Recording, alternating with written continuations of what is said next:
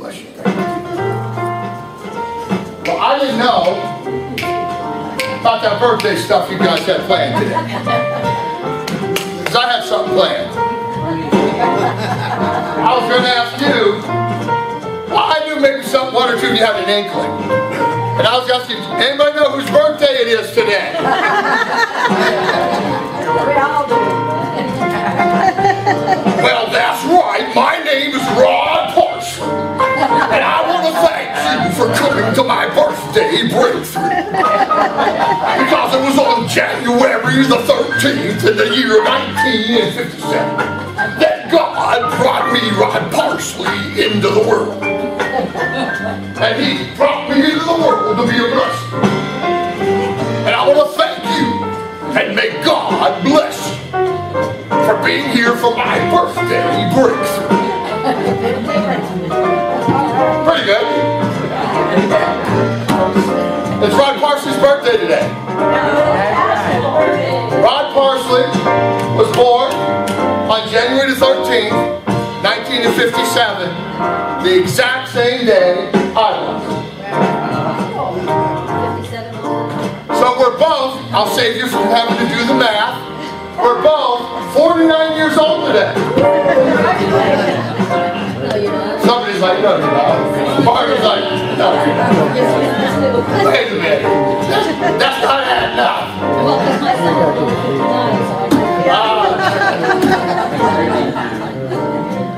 Well, 62. We're both 62 today. Rod Parsley and I are 62 today. Hallelujah. So we can say with assurance that on January the 13th, in the year 1957, two of the greatest gospel preachers came into the world.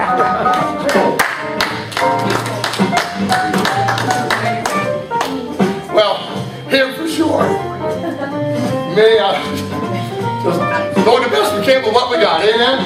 Amen. But I thought it was pretty cool. I found out, I was watching him one day, and it was, this broadcast, and said it was his birthday. And then when I heard the year, I'm like, how about that? So Rod and I are both born January 13th. And what I love about it,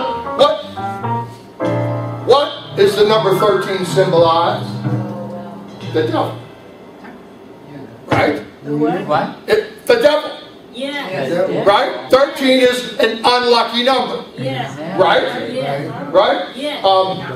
That's why when you go into a building, there's no 13th floor. Oh, yeah. Look at any elevator, it goes 12 to 14. Yeah. Why? Where do they get that from? The Bible.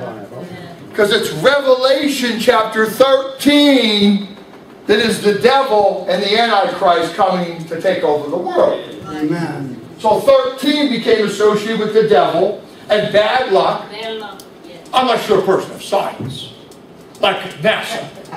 Because NASA, they're scientists. They don't believe in the devil or religion. So when they were doing the Apollo moon program, they had Apollo 10, and Apollo 11, and Apollo 12, and they just, we're not superstitious. We're not going to skip 13. We're not going to do like they do in all the buildings. We're not going to skip Apollo 12 to Apollo 14. That's just goofy. Yeah. We're going to do Apollo 13. Amen. And guess what happened? And guess what happened? Houston, we have a problem. Yes. Boom, explosion. That was a miracle.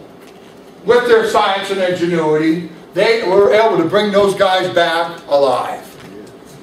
Absolute, I say miracle, but miracle of their ingenuity and all. But see, spiritual things are real. Yeah. The devil's real. Yes. Right. Amen. Yeah. You don't mess with the devil. No. Right? We do. Right? You don't give the devil an open door. I was watching, I think I talked to David Ramona, maybe it was, I forget, a couple weeks ago, I watched a video on YouTube about, they're called Navajo Rangers. Oh, yeah. What they are, they're Navajo Indians, but they're like police. They're rangers. And, well, they're different than the police because they're rangers, they're like They're up on the reservation, the huge one that's here in Arizona. I think it's the biggest one in the nation. I forget, they give the, I'm watching this video, but they give the dimensions and all that. Beautiful country up there. Just amazing. Rivers and some of those beautiful country in Arizona. But what they do is they get called in for stuff, anything from a rescue, they help fight fires, to when unusual things occur. They get a call. Things the police don't want to have anything to do with. Okay? Lights in the sky. In fact, the night before the Phoenix lights, right, Jim? Eyewitness right here of the Phoenix lights. The night before, they saw the same lights up there on the Navajo reservation where one of them lives. He went out and he lives in a little community, and everybody came out, put their lawn chairs out. They were off on the horizon. They didn't go right over them, but they were off, and here they were. They just kept going back and forth. And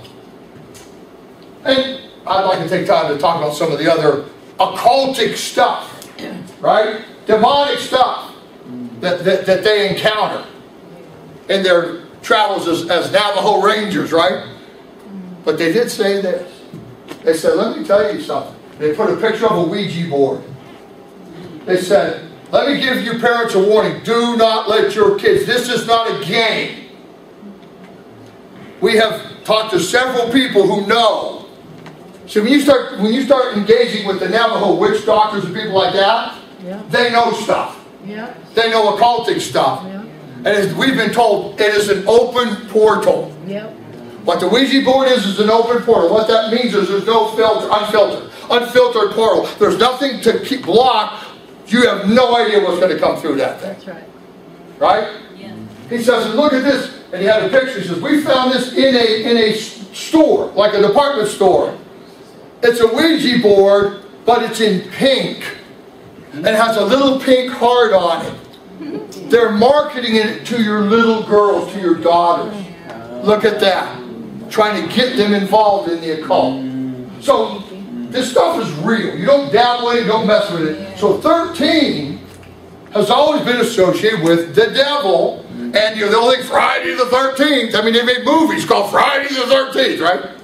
So I love that I'm born on the 13th. Because I'm like, devil? Yeah, watch out. It's my number now. I'm taking it back. Right? It belongs to Jesus. Amen? It's not your number anymore. No, it's God's number now. Because I got it. I'm a child of God. Amen. And I'm born on your day. And you better look out. Yeah. You're under my feet, and I'm taking back ground. So I love it. Rod Parsley and I both born on the 13th. Anyway, praise God. Having fun. We're having fun now.